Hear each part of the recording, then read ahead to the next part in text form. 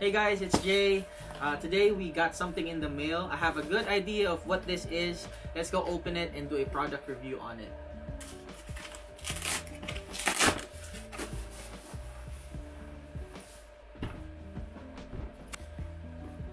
Today we're going to be unboxing the Canon EOS Rebel SL3 and the Video Mic Go 2 by Rode.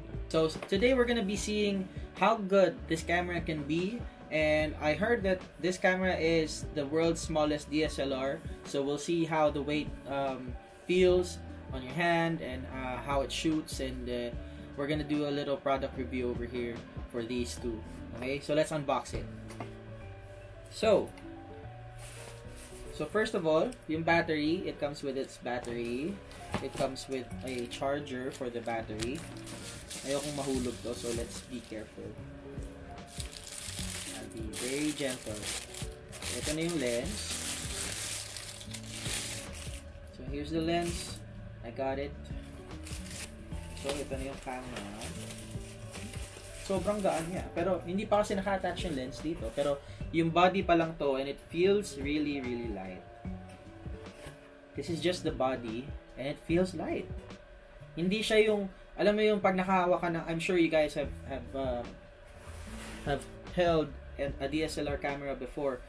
Alam mo yung feeling na ang bigat-bigat niya, at any point in time baka mag-slip siya sa kamay mo and mahulog. This one, it's very light. It doesn't feel like that at all. It comes with its own neck strap, yung parang lanyard kumbaga. That's the lanyard right there. As you can see, it looks super nice. Parang super high quality ng feel niya.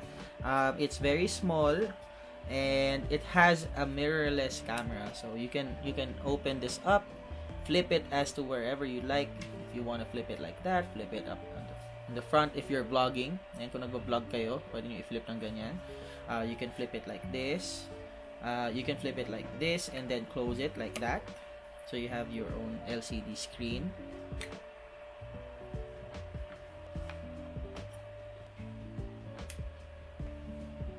Very important yung cap, huwag natin mawawalain. Itong ating charger, it doesn't have a cord anymore. Diretso na siyang naka-plug sa wall.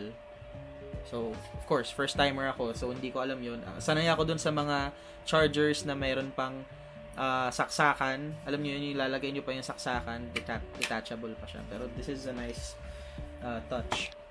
Here is the mic. Oh, it's very small. Sa mga videos kasi parang ang laki niya. Na-mount ko na siya. We're gonna open this side right here para maisaksak natin yung ano ba to? Yung microphone. There you go. So that's how it looks like. It looks very professional. It looks very professional. So okay na yon. I'm gonna start using this camera now. In 3, 2, 1. So ito yung first video natin using the camera. It's so nice, guys. It's such a big upgrade dun sa ating usual na ginagamit. Pero look at this. Look at how clear the picture is. Look at how nice it looks, guys. Ang ginawa na asa ko. Tingnan mo ginawa na asa ko. My goodness.